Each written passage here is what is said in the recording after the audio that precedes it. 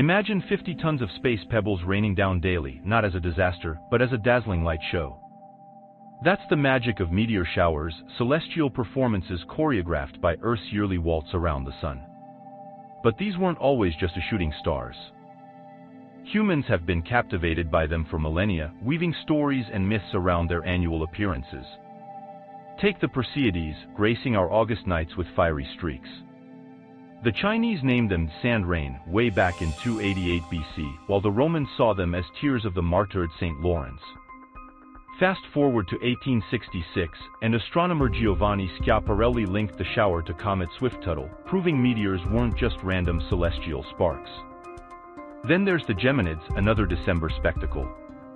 In 37 BC, Aristotle marveled at their fiery stars, while the Maya recorded them in their intricate calendars. It wasn't until 1862, though, that Robert Fletcher linked them to the asteroid 3200 Phaeton, blurring the line between comet and asteroid.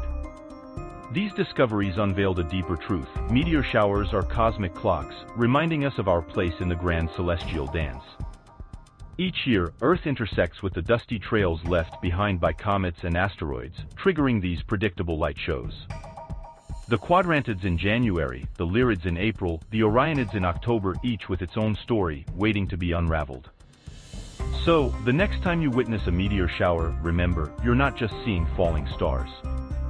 You're peering into the deep history of human fascination with the cosmos, a testament to our enduring curiosity and the awe-inspiring beauty woven into the fabric of our universe. Make a wish, tell a story, and let the magic of these celestial performances transport you to a world beyond the everyday.